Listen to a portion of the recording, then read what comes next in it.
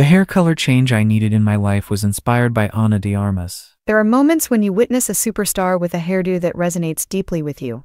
A look you know belongs on your head because it will instantly break any style rut you're in and boost your confidence tenfold.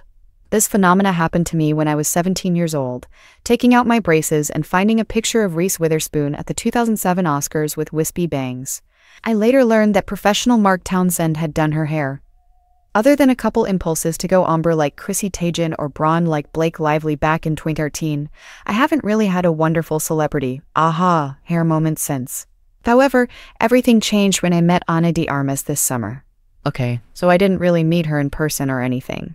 But I did come across an Instagram photo of her that showed off her stunning cool blonde highlighted hair. The photo was posted by Matrix celebrity colorist George Papanikolas. I require that hair, Meet right now, I said to myself. And George, her personal colorist, is the ideal person to help me begin my hair color journey.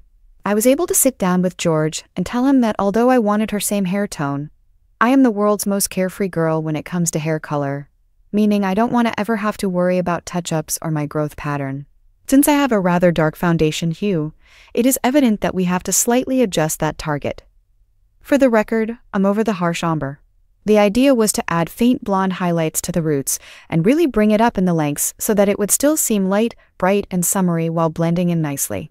We used a combination of techniques to apply the Matrix color formula to my hair, such as foils to intensify the brightness in the lengths and balayage to the roots and around the face. It was a subtle, lovely difference, but if I wanted to really replicate Ana's appearance, I realized I had to step it up and stop worrying so much about the grow out. Take small steps, please.